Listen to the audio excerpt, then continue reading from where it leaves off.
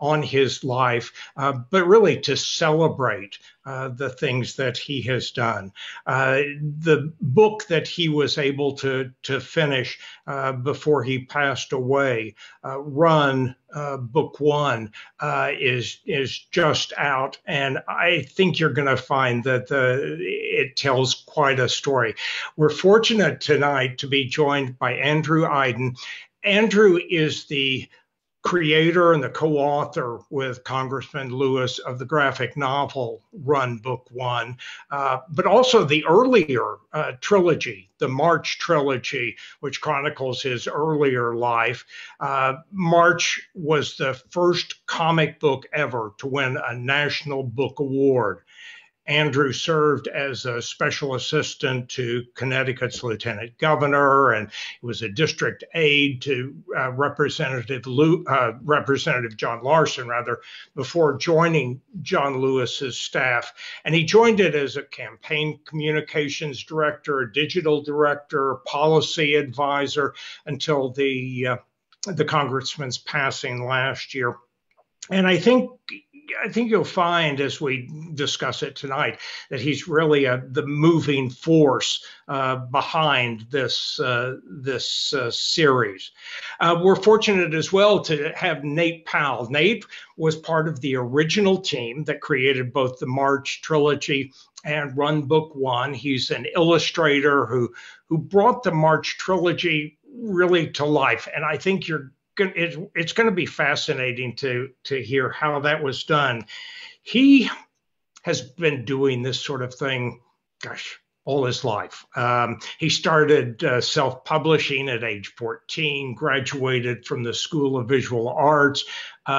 His 2008 graphic novel, Swallow Me Whole, was a finalist for the LA Times Book Prize in the Young Adult Fiction category. And there's an interesting story about how he got connected to Congressman Lewis and Andrew, and we'll get to that this evening.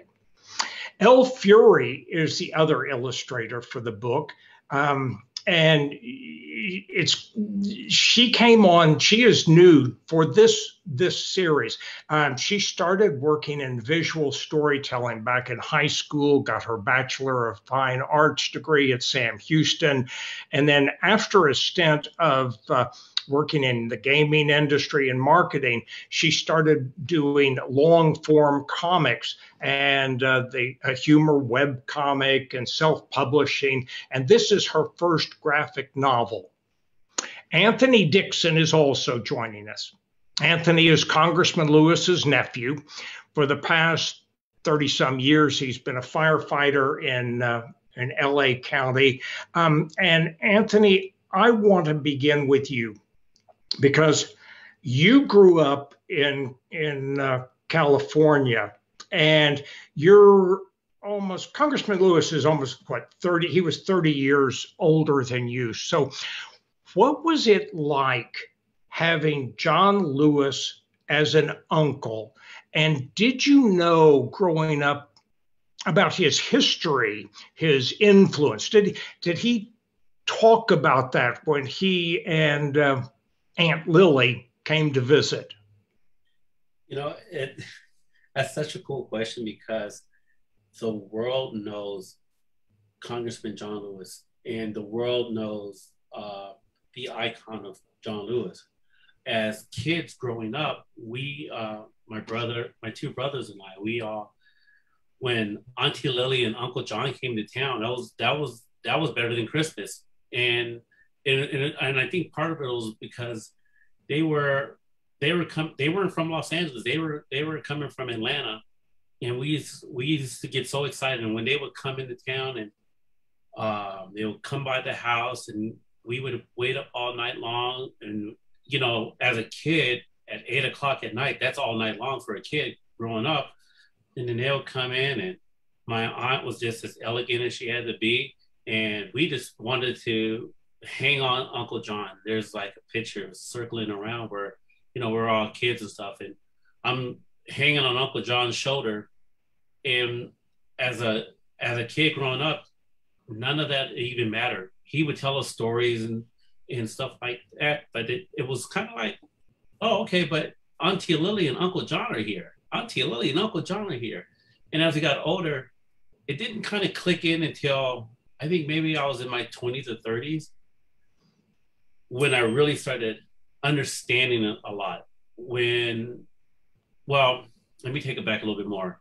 Being a part of the fire department, I asked my uncle one day, and I asked him, I said, I want to be involved politically because with the fire department, we have a very strong political voice in Sacramento and Washington.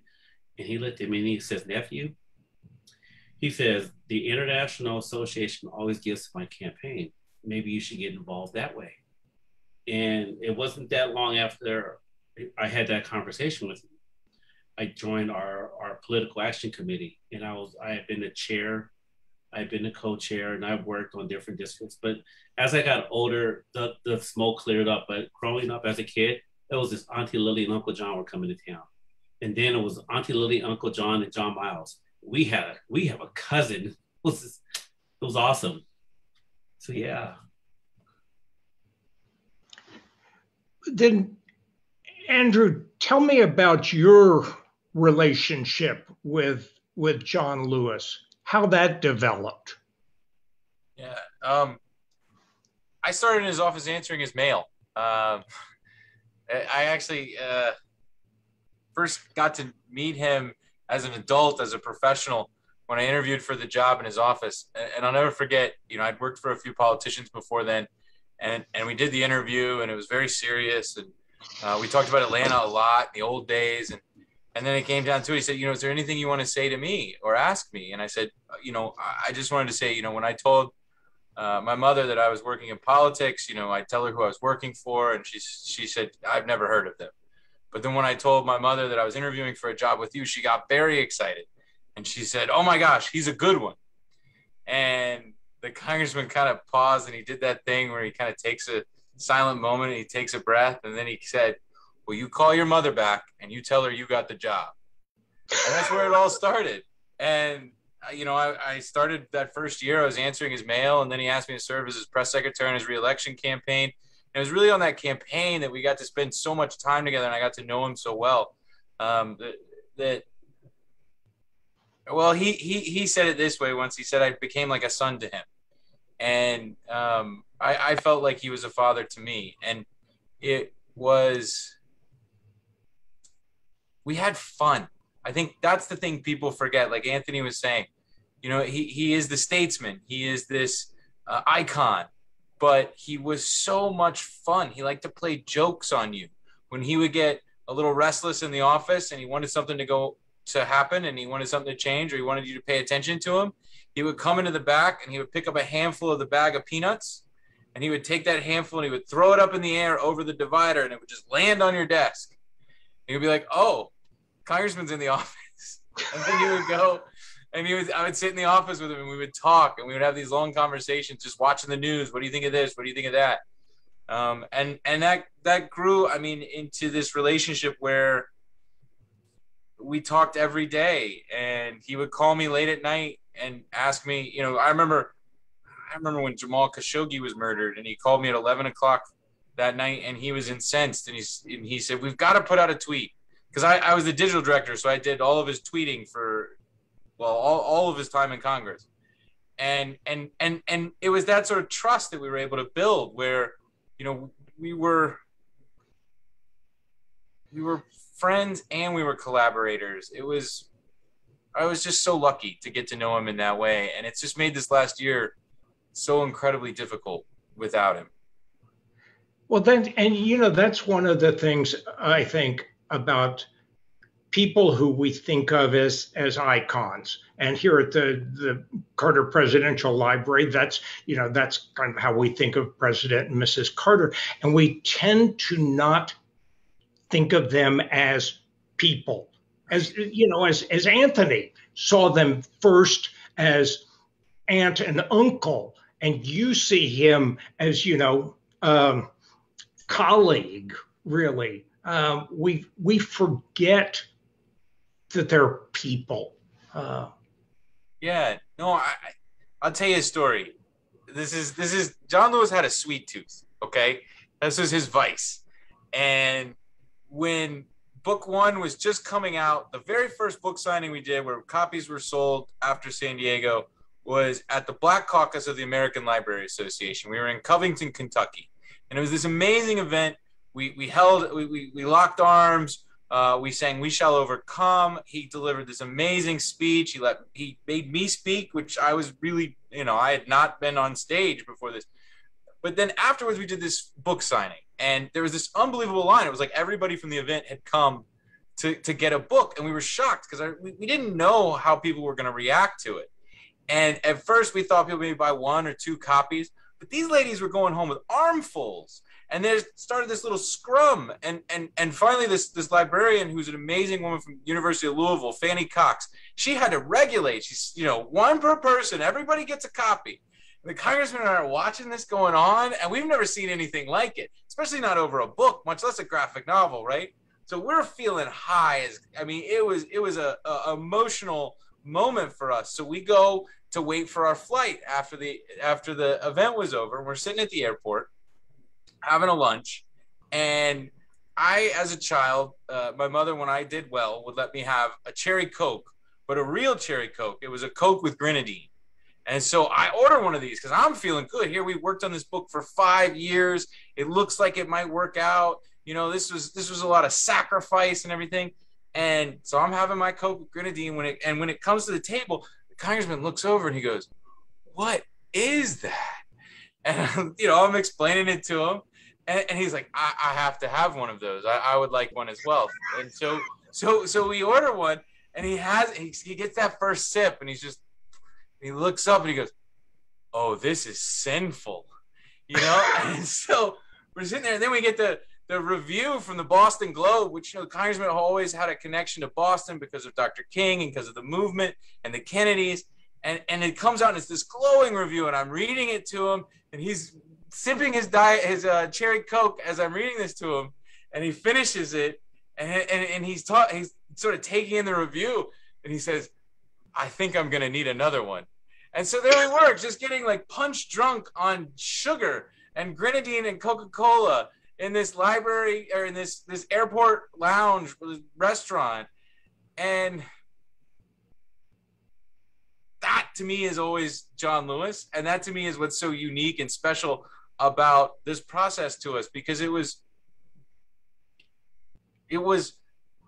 as fun for him as you could possibly imagine. It was just, there was just so many of these inside jokes, and like these moments. And so then it became, every time we had something, Nate remembers this, anytime we had something to celebrate, that was how he celebrated. He had his Coke with grenadine. Anthony, is that the uncle that you knew?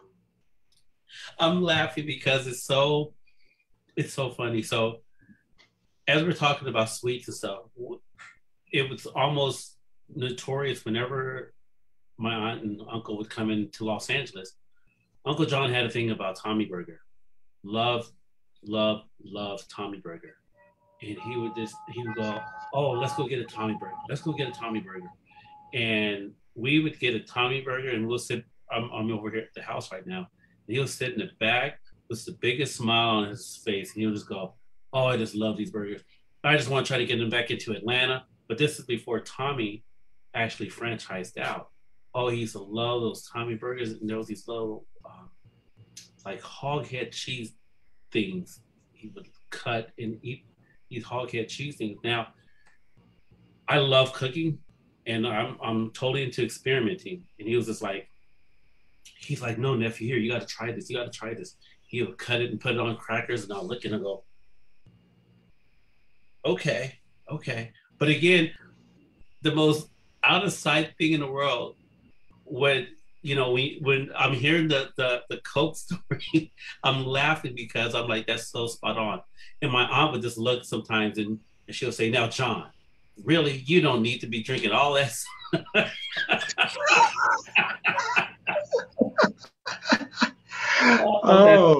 I love that. Yeah, Nate, I'm curious. I mentioned early on that there's an interesting story about how you came on board to this project for the March project. How did that happen? Well, I had actually heard of March along the way. So I guess this would have been in 2010 at some point. I'd been working with our publisher, Top Shelf, for at least 5 years at that point, and I was simultaneously finishing work on 2 separate graphic novels. I had my work cut out for me. But on my lunch break, I was checking the news, and I saw a press release from Top Shelf for this book, March, and read all about it. I saw this picture of Congressman Lewis, Andrew, and our publisher, Chris Staros.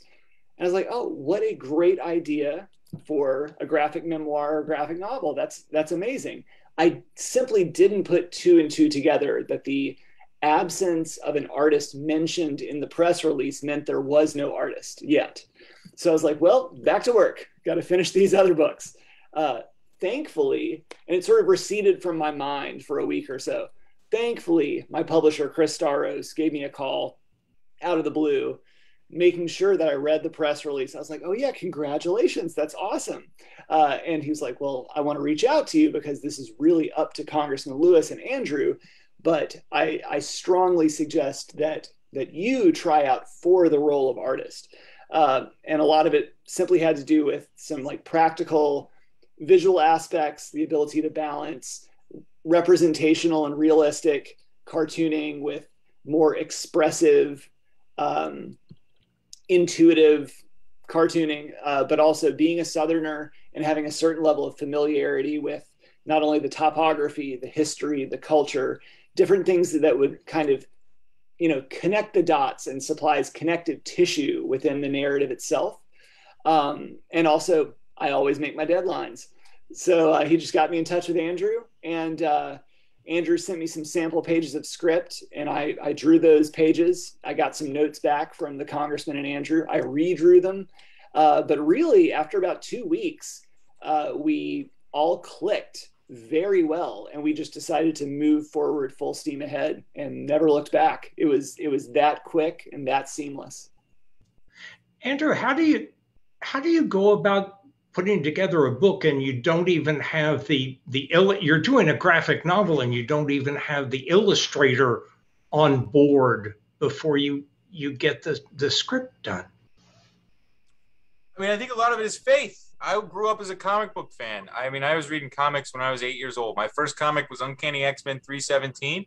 It had the lenticular cover, my grandmother bought it for me at a Piggly Wiggly in Western North Carolina. And so I've been reading comics my whole life, but I really didn't understand how to do a script. And I remember we proposed it, and keep in mind, most publishers said no. For almost 2 years, we got rejected all throughout publishing. They didn't understand the project. And finally, I went to a Independent Comics Expo in New York, and I pitched our publisher over the table. Like it was one of those like fantasy stories from nerd heaven, where it was like, I have this idea, and he got it. And he said, but I've never seen you write anything before. So I need you to go home and spend some time, put together a script, and come back to me, and we'll see if it's something worth publishing. So I went back home. I'll never forget going back to my friend's apartment that night. And I'd been interviewing the congressman for months trying to prepare for this and just put things down on paper. And he made me sit down. When I got back to the apartment, I was all like, we got to celebrate. He was like, no, son, you got to write. And so he made me sit down that night, and I started writing, and I just started doing it. And Nate will be the first person to tell you I had no idea what I was doing. But I started reading other people's scripts. I started reading these conversations you could find online, different writers. They would write essays about their writing process. And there is no real format per se for writing comics. You can do it in all sorts of different ways, but it's still fundamentally a script. And so I just started with that. You outline panel 1, panel 2, put in your panel description, write out the text, but you have to visualize it in your mind. And I think I definitely learned a lot after that first script, seeing how Nate laid it out and the way he paced things. That was a masterclass in how you write comics. And I feel very fortunate to have gotten to do that for the first book. But I think when it really comes down to it, Your first goal, your only goal, is to tell John Lewis's story as accurately as possible. And I think that's what we did a little bit differently than a lot of folks had done previously with books like this, is that we used actual sources, actual quotes, and John Lewis's voice to a T. I think there's always this instinct that people have to change the way he spoke. But he talked like someone who grew up in Alabama in the 40s. And there's no need to change that voice. In fact, it's wrong to change that voice. And I think you can really tell a difference when someone's heavily edited what he said, or when someone's really changed the way he spoke to make it seem, more palatable to the average reader. And I think that, to me, was the most important thing. And Nate actually could tell you the story. When he tried out, he edited one line out, and the congressman was like, "That's not how I say it." And we had to go back and we had to change it, because first and foremost, the narrative of this is John Lewis, and it is his voice. The rest is up to us, piecing together the details, putting together the actual story as it plays out live, if you will, in the narrative itself. But why did he want a graphic, a comic? Because he had just finished, he had written a memoir before, a traditional memoir. Yeah, well, that starts with that campaign in 2008. The congressman and I, we were having all these meetings about how do you reach young people, right? It was 2008. The congressman had really gotten roughed up with a primary and all the pressure and I don't know what you want to call it, but it was a difficult period for him after he endorsed Secretary Clinton and then switched to endorsing President Obama. And the main question of that campaign that people kept asking was, like, at least internally, was how do we tell John Lewis's story? How do we make sure that young people understand the breadth and depth of his contributions to the movement and what he's done as a icon of the civil rights movement? And so it was actually coming down to the end of the campaign when everybody was talking about what they were going to do afterwards. And some folks said they were going to go to the beach. Some folks said they were going to go see their parents. And I said I was going to a comic book convention. I was going to Dragon Con. And everybody laughed at me, like, "Oh, look at the comic book nerd." I mean, this is pre-Iron Man. This is pre-everything, right? And the congressman didn't. He said, "Don't laugh. There was a comic book during the movement, and it was deeply influential." And that was the first time I heard about Martin Luther King and the Montgomery story. And he recalled that he had read it when he was a young man in the early days of the movement, that had been influential to other people. So I went home that night, I looked it up, I read it, and then I was just shocked because it's beautiful. 16 pages, cover to cover, studio house style from the 1950s, introduction to Rosa Parks, Martin Luther King, Gandhi, civil disobedience, all of it. And it was so well done. I remember sitting there thinking, well, why isn't there a John Lewis graphic novel? I mean, he was a part of every chapter after this, whether it's the sit-in movement, the Freedom Rides, the March on Washington, Freedom Summer, Selma, Lowndes County, all of these important moments. So I went back to the meeting the next day when we had another one of these, and they kind of suggested all the same things. Maybe you could write another memoir. Maybe they could do a documentary. And I remember raising my hand and saying, no, what if the congressman wrote a comic book? And again, there was this like silence, this like awkward chuckle. And the congressman was so sweet about it. He said, "Oh, well, maybe." But then we kept asking, and I kept asking, what that means in politics, right? And I kept asking because I just became convinced that this would reach far more people than anything else we were talking about, that this was worthwhile. And then with the historic pedigree of how Martin Luther King and the Montgomery story had worked to inspire some of the earliest acts of civil disobedience of the movement, it seemed almost self-evident to me. And I just frankly wouldn't give it up until finally one day he said, "Okay, I'll do it, but only if you write it with me." And that's where it all started. Yeah. Fury, you came on after the March trilogy was already a success. That has to be a challenge as well, coming new to the group. What was it like? Definitely a lot of imposter syndrome to fight internally. First off, following Nate as an illustrator, he's so accomplished and his art is so beautiful. And my experience in comics was still fairly limited. I was basically learning on the job, and what a intimidating job to learn on. The stakes felt so high, but it was also such a blessing, and it was just so exciting to get that email saying, "Hey, we've seen your work. Have you heard of March?" Well, I think they mentioned March on the phone. Um, but yeah, it was surreal just having my pages shown to John Lewis and having John Lewis say, "Let's try her out. Like, I like her art," and that was just strange, very surreal. Nate, why bring on another illustrator? Well, importantly, when we're talking about March being a trilogy, it's really it's impossible to overstate how much the scope and scale of creating, publishing, and then promoting, touring, speaking, and acting in accordance with March became. Sometimes like just research and backup research became its own part-time job. But as each volume came out, the act of touring and promoting for each book was basically a full-time job. Uh, at the same time, we knew when each book was going to be published years in advance. We were highly organized in order to make this happen to the very best of our abilities. I was also a new dad, and so things were moving along in the family tip. But over the course of that 4.5, 5 years of drawing the March trilogy, I had also gotten backed up with 2 other graphic novels. And I'd signed contracts. I had done as much work as I could, but their time was due. I was kind of painted into a corner. Like I feel a certain sense of responsibility and obligation to shepherd and safeguard Congressman Lewis's work that we have produced together. And so there was no way I was going to not be involved with any future work. And we had previously discussed what became Run as we were working on March Book 3, trying to figure out what its final form would be.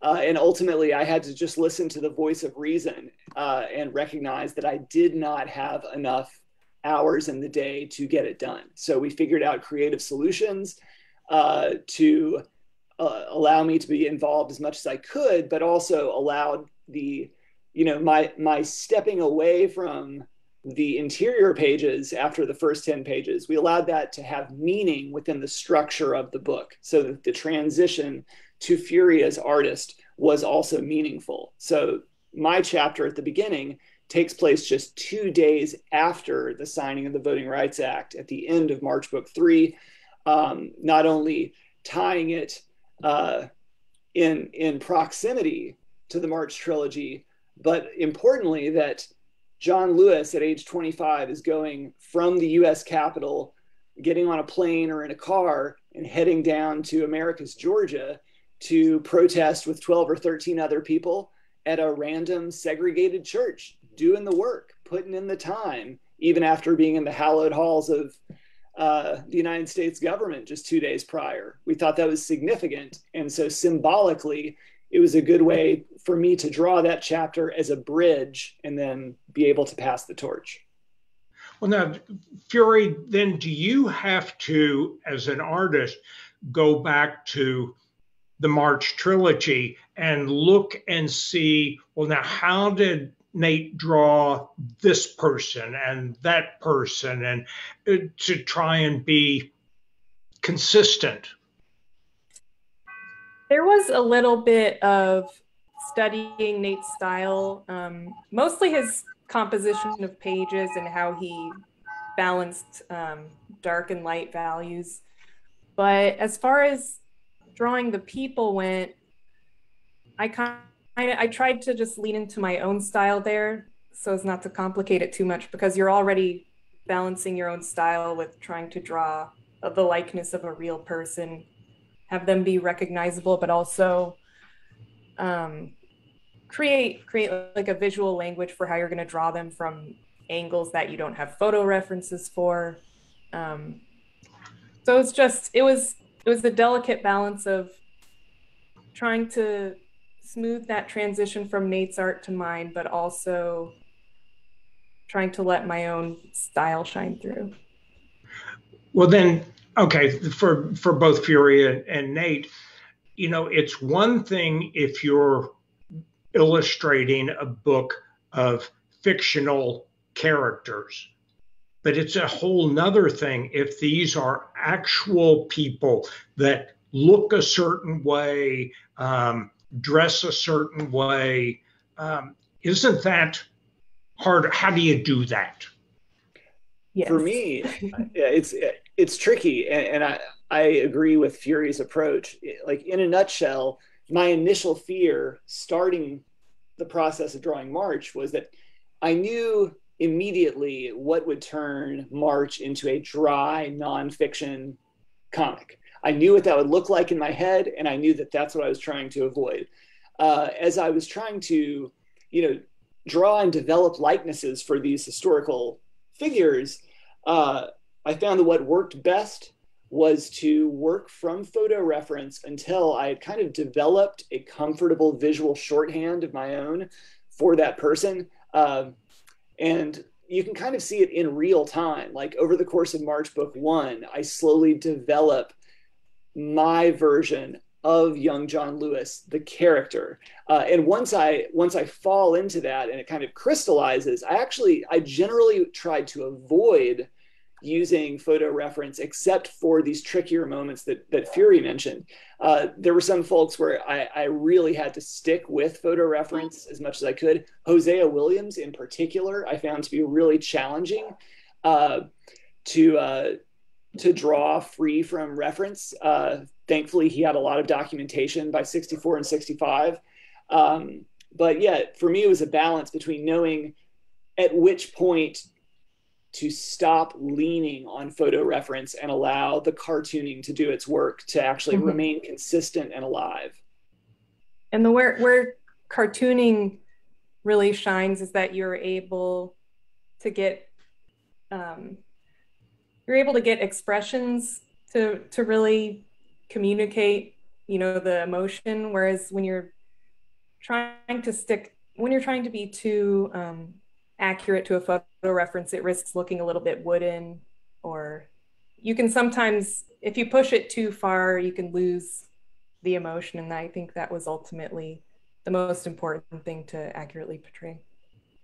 But then that makes me think it's tricky. You don't want to create caricatures where it would be very easy to make good and evil very distinct in the way you do facial expressions or the way you depict someone who is there's some shots of folks in the Klan, and it would be very easy as an illustrator to depict them one way and the heroes, if you will, another way. How do you avoid that? I think just remembering that they're real people. And there is this instinct as a storyteller, especially if you've only worked on fiction, to push the narrative and make the evil people seem more evil, and and the good people seem more good, and to push these emotional moments. But I think it came through in the Congressman and Andrew's writing as well, just this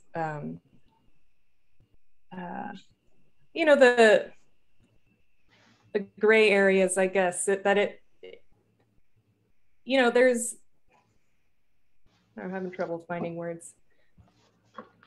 A big part of the story is the split of SNCC, the split of the movement. And that was a particularly delicate subject to address because, there's the emotional arc of the story for John Lewis is that he feels betrayed by his friends, but through the writing, he was also acknowledging where their disillusionment came from. And, had this been a fiction, it might have been tempting to push that emotional arc and make it seem more exaggerated, but, you had to understand where these people were coming from. And,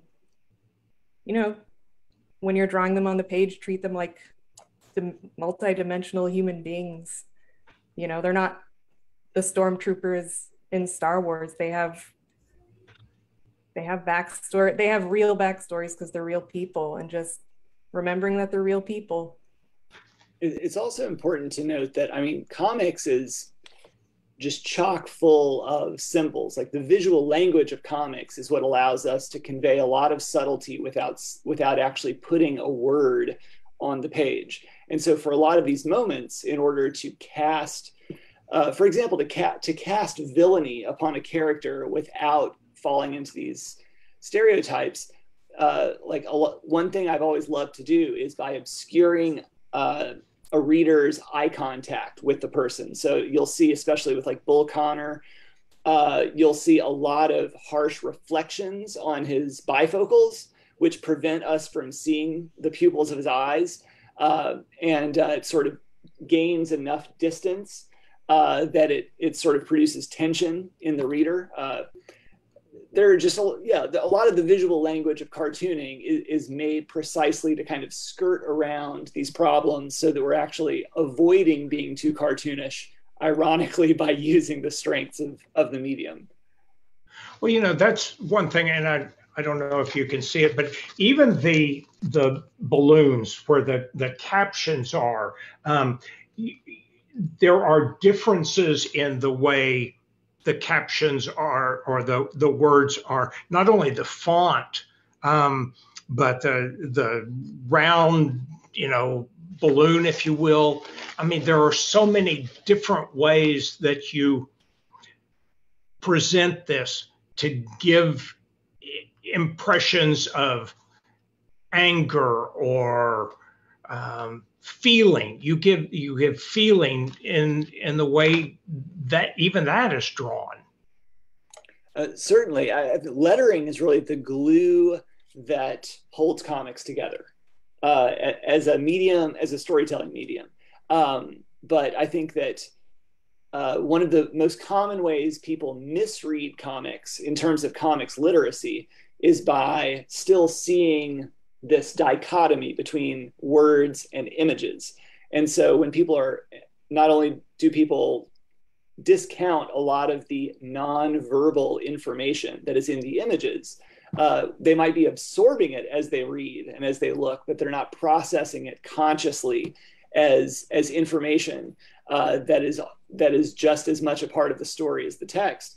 But also, the variations in the ways the words are delivered on the page makes a huge difference. That's where you get nuance and subtlety and tone. And I guess going back to villainy one more time, it's important to note that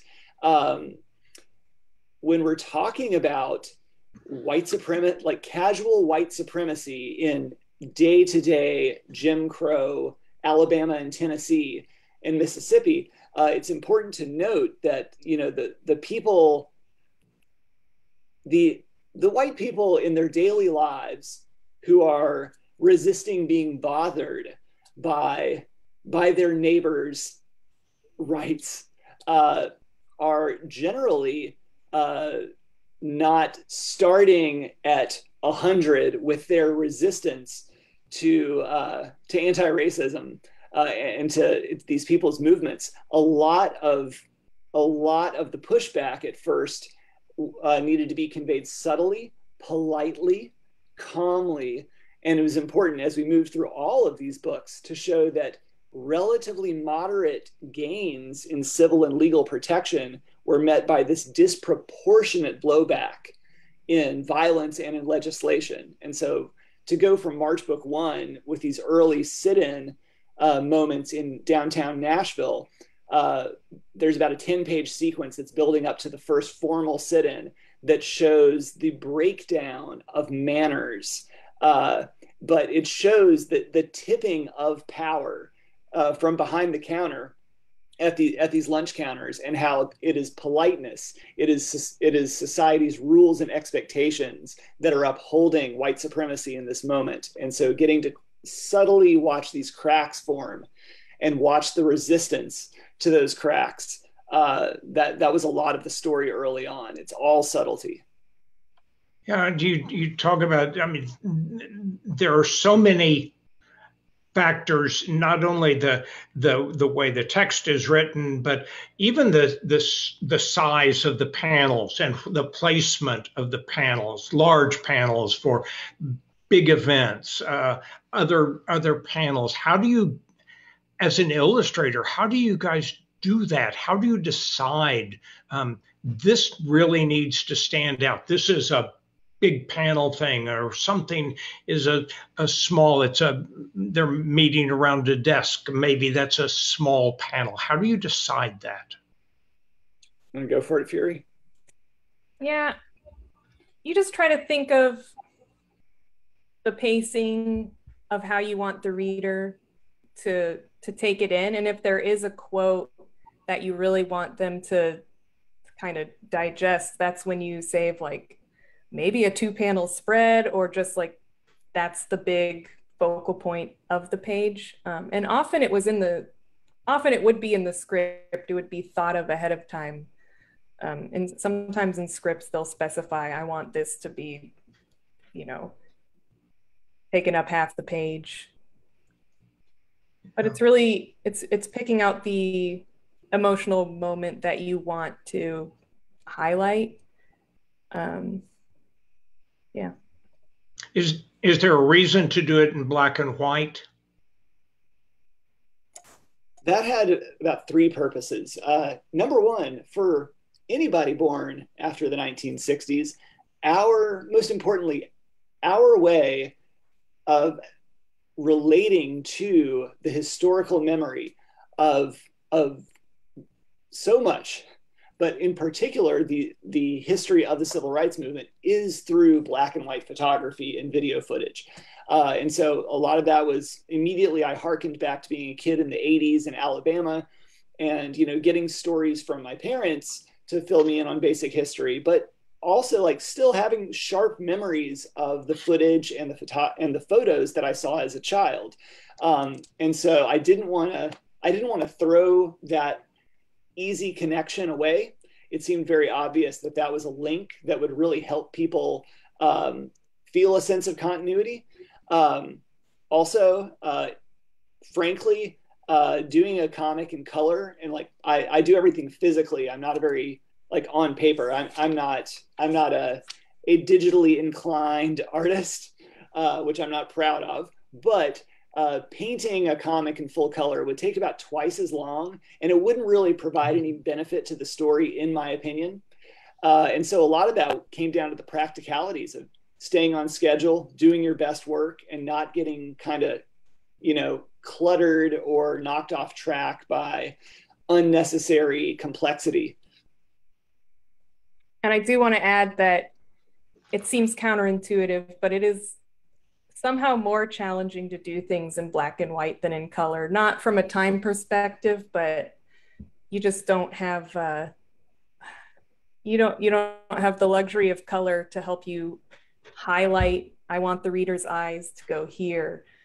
And you have to do that just with value. And that was one of the many challenges that I faced following Nate Powell. Fury, that just makes me think about photography and black and white films. And it is always, I think, more, you focus more on the message and the images in black and white because you don't have color to carry it or distract from it, which is what I think you all benefit from in this. Yeah, that's one of the things that I found fascinating in this, Andrew, is after you get through all the panels, and then you've got this whole section of short biographies of the people of the civil rights movement. You've got notes on each section of the book. You show your sources. You have descriptions from Fury and Nate of the artwork. Why do that? It's something we'd wanted to do in the earlier volumes. It just wasn't traditionally done really in independent comics. And we were very fortunate. Our publisher Abrams gave us as much leeway. They added pages to the book. They said, go for it. But I think it also comes down to the fact that this period of history is not as well studied as the years prior. And if we're going to lay these positions out, we need to come with receipts, essentially. We need to have notes. We need to explain where we're getting our quotes from so that people who read the book can reference it. Students, teachers, librarians, they can know where we got this information from, and it can serve as a marker for people who do later works to understand what we found. One of the things we were very fortunate to have in the creation of these is access to a number of primary sources from the SNCC archives that were largely maintained by a gentleman named Bruce Hartford, who runs a website called crmvet.org. And we were able to reconstruct many of the scenes. For instance, the scene where they discuss SNCC's opposition to the Vietnam War that then leads to Julian's ouster, and the statement that really kicks off the conflict with Julian in the Georgia General Assembly. And when you look at it, there's a similar scene of these discussions in SNCC that we have in book 3 that Nate would tease us and say it was the Council of Elrond for the Lord of the Rings fans out there. But how do you do that, right? Like, how do you actually reconstruct a discussion that happened in the middle of, like, in the late evening at the end of a long conference? Well, we were fortunate enough to have the meeting minutes. And we use those so that everyone's quote is actually what they said straight from the meeting minutes. And then we reference which meeting minutes they were, how you find them, and we put those in the back. And I think that's what really needs to be happening in nonfiction graphic novels now. These are scholarly works. And one of the things that I noticed from a few scholars who read March was whether they would say, well, John Lewis didn't include his endnotes, his citations at the end. And that was because we were focused on getting the graphic novels out, and we didn't necessarily think of that early on, we would reach that level where scholars would be looking at our work and saying, oh, well, it's not hoity-toity enough, and then we talked to librarians and we talked to teachers, and they were like, oh, we love that. And for me, it was really a labor of love because you dig into this, you spend months and years sifting through the documents, sifting through the reference material, other people's works, highlighting the other works that we felt were really good, like Hassan Jeffrey's Bloody Lounds and things like that. It was an opportunity for us to show all of the mechanics that were happening underneath the story and what really went into it, and justify the scenes and how they were created, so that people could understand this is a truly nonfiction work. There's no editorializing. There's John Lewis's memories, and then there's the facts as we could find them.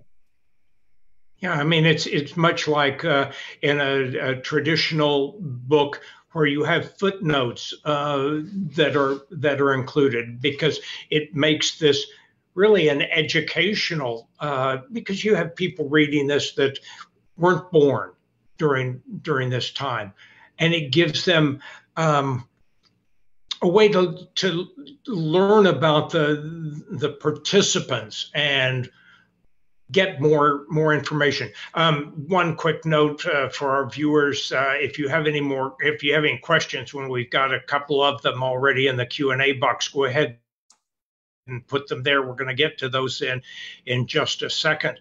But it really makes this an educational tool about the John Lewis and the civil rights movement, much more so than just a graphic novel, something that you read and put down. Well, that was the goal, right? I mean, March is... One of the questions. Yeah, go ahead. That was the goal. One of the things, March is so widely taught. We've gotten to have this incredible relationship with schools and teachers and students, and that's what we wanted, because this period of time is largely left out from the historical narrative. And if this book is going to fill that gap, we had to bring all of our resources to bear and reach that high standard. Yeah. One of our viewers was asking the question, Andrew, what do you think? You talked about your excitement and your mother's when you started working for Congressman Lewis. The viewer was asking, what do you think Congressman Lewis saw in you that inspired him to entrust his life's work to you? That's a heavy question.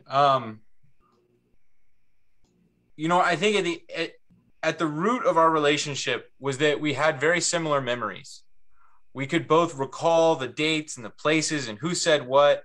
And oftentimes we would find ourselves frustratingly trying to explain these details to other people, and folks just didn't remember. And the congressman once said to me that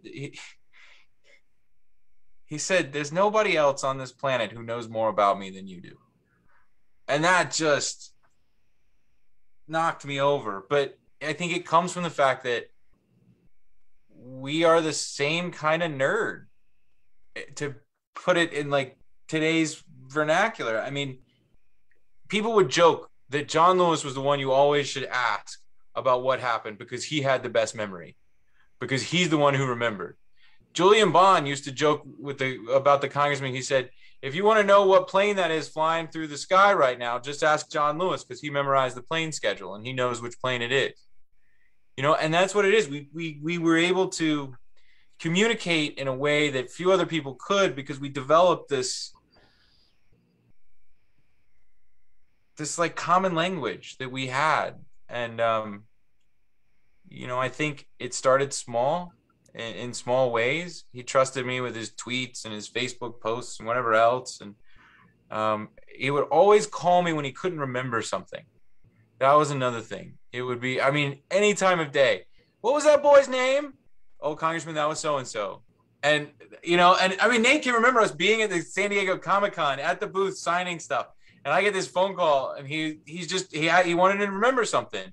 And it was almost like for a while there, we had a shared brain. And it took years to build. And I think early on, he just, if anything, just admired me for being persistent. I grew up poor. I grew up in the South. My father was a Turkish Muslim immigrant. And I think he always rooted for the underdog. And so many times in our relationship, especially as we dealt with other people around him and in the world at large, I was the underdog. Our idea was the underdog. And John Lewis loved the underdog. And I think that's where it started. Mm-hmm.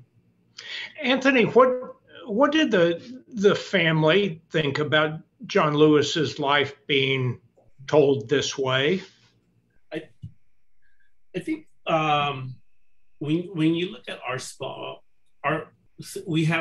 there's two sections of the family. You have the Lewis side, which is the Lewis side is a very large family, and then from Lillian's side of the family, we're kind of a small group of folks there.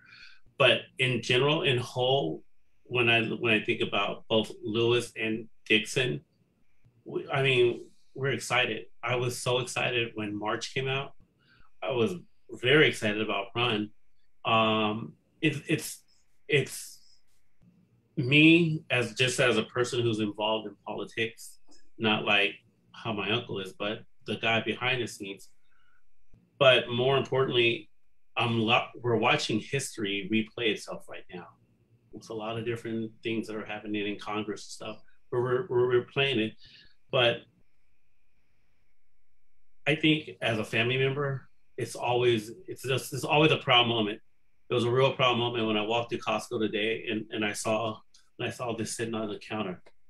And not only was this in Costco, but when I turn to this page here, that really it takes me back and makes me feel so good. And I met Andrew through the telephone, through my brother. And, there'll be times that we'll just talk, and I learned more about the aspect of working and being around the office from Andrew, because we would just talk about different things. But to answer your question, I think every last one of us from both sides of the family, and I became friends with a lot of the Lewises. Yeah. And it's, I think every one of us are just proud. It's just it's a proud time, proud moment for all of us. Yeah. One of our viewers was writing about really the timeliness of Run Book One, and points out that early on in the text, it notes that despite the passage of the Voting Rights Act, there was a power structure that was making it possible to prevent Black Americans from voting. And they said that they were reading the comic earlier and saw this was at a time when in Georgia there was legislation to restrict voting, and they said, it seems like history is repeating itself, and said that maybe the timing of this is simply a reminder of what can happen. It makes it very timely today. Do you think so? Absolutely. It makes you kind of reaffirm in all of the work that was done, all of the work that was put in, all of the beatings, the pushings, the stabbing, the beatings, the pushings, just everything for, so we can restrict voting, so we can say, well, we're going to make it a little harder for you to vote. I have 2 kids and 2 grandkids, and it's for my kids growing up, it's imperative that they vote. My grandbabies are reading March right now. They're babies, but they're reading it, and they're gonna read this also because they need to know. They need to know the story also. So it's taking it back in the time, but like they always say, history. This is something that we've seen before. We're seeing it now, and hopefully we would have to see it again, but it's right it's in our face right now. Yeah. If I could chime in on this, I think it's amazing to me that we're seeing in places like Georgia and places like the state of Texas, Nate calls them memory laws. We're seeing them try and systematically exclude the teaching of this period and the lessons, frankly, that John Lewis is trying to teach everyone through these graphic novels. They're trying to exclude them from the classroom at the same time as they're trying to use the same tactics created during Jim Crow now against us. And I think that's what makes Run so important, to show how they use tactics like moving polling places or packing precincts so that the lines ran too long, or banning comfort items. I mean, this is the exact same playbook we're seeing rolled out across the country right this moment. And I don't think John Lewis ever imagined that in telling those stories that it would come at a time where we were confronting such direct and obvious derivations from those tactics. But that's the nature of this beast, because Congressman would say with the graphic novels that the spirit of history was with us, that we had an important mission to tell these stories. And that's why we have to keep going. That's why we're out here talking. That's why we're bringing these graphic novels to everyone. And that's why we had to finish. Because if we let those lessons escape us, if we forget that that's what happened, and that's how it happened, and that it was immediate, that we're fighting the same struggle that John Lewis fought in 1966 with many of the same actors and characters, we're just doomed, and we have to learn it. And I believe that the only thing at this point that will save us is that young people reading these stories and understanding their power and stepping up. Because I think you look at student loan debt and you look at this voter suppression, and they go hand in hand. The memory laws. If you can't teach young people about their power, and then you burden them with student loan debt so that they can't be like John Lewis was and graduate from college and take a $10 a week salary to be chairman of SNCC, to be an activist, then you'll never have a generation exert so much influence over our society. Because you have to keep in mind how fundamental the shift was because of the laws that SNCC and CORE and SCLC were able to get through the Congress and LBJ. If we didn't have the Civil Rights Act, if we didn't have the Voting Rights Act, where would we be now? But they came about because young people found their power, found their voice, and were able to force them to do it. And if we were able to have a generation that could do that again, then so many of these problems and these challenges that we're staring down the barrel of right now could be addressed. But that's why we see student loan debt being piled on these young people. That's the unspoken portion of this book, that John Lewis could never have been John Lewis had he graduated from American Baptist Theological Seminary and had to go take a corporate job to pay back his loans.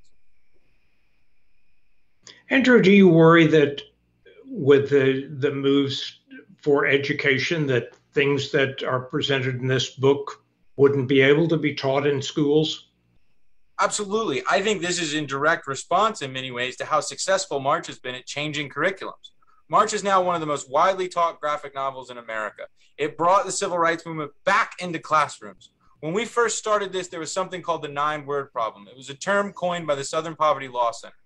And it said this, in effect, after they conducted a nationwide survey, that most students were graduating from high school only knowing 9 words about the civil rights movement. But March changed that. And now they're fighting back. And that's what concerns me so much, is that they are actually trying to address us head on, and they're propping up straw men for their arguments. But what they're really about, what this is all coming down to, is teaching young people how much power they had. It's not just about making white folks feel good because they don't want to hear that the Klan existed. This is about young people understanding that when they band together and they use nonviolent civil disobedience in an organized and effective way, they can fundamentally change our society, and they don't want that change. Where do you all go from here? The title is Run Book 1. Is there Book 2? Is there more now that we don't have John Lewis to count on to lead this? You know, we finished a second script because this had originally been one giant book. We had a tendency to do that. That's how March started out. It was one giant book. But I think right now we're just so relieved to have this book out into the world, and we know it's such an important book to have out there that we really haven't taken the time to make any decisions.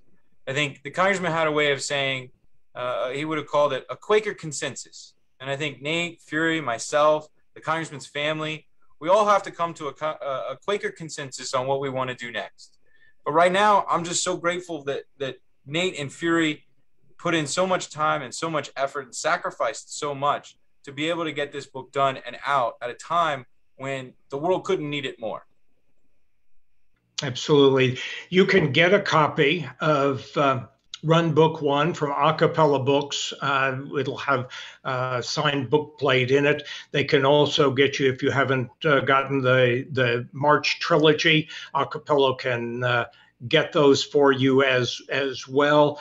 Andrew, Nate, Fury, Anthony, this has been fascinating. I personally learned a lot in reading Run Book 1. It's just, it is really good. Thank you all for joining us tonight. This has been a fascinating evening. We really appreciate it. And to our viewers, thank you very much for joining us tonight. Thank you all very much, and have a good evening.